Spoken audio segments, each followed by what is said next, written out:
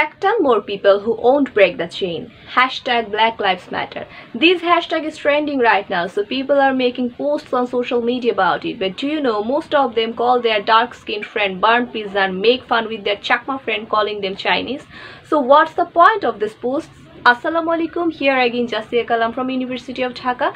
Today I'll be talking about racism. In 21st century, racism has become a burning issue in today's world after the death of George Floyd, a black man who was killed by a white police officer in United States.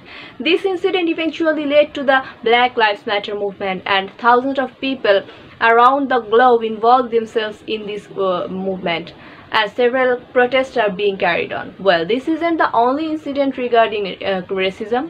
As I said in the very beginning, that there are many people who bully their friends just because of their skin tone. Isn't it racism? Of course it is. Now you can say that it's normal among the friends, there's nothing wrong in it, but what I am trying to clarify is this is how racist behavior has been normalized among the mindset of the people, and this has been continuing generation after generation. This is 2020 now, but still if a girl is well qualified, educated and decent, she gets rejected by the groom's family just because of being dusky skin. The fairness cream companies are making huge profit, taking advantages and some cheap mentalities and trying their best to establish the ideology that fair is lovely. But it's high time to bring a change, and that change should start with us.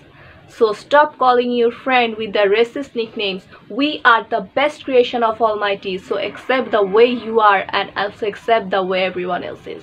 Just raise your voice against racism, cause actions speak louder than words. Don't expect the change, be the change. Assalamu alaikum.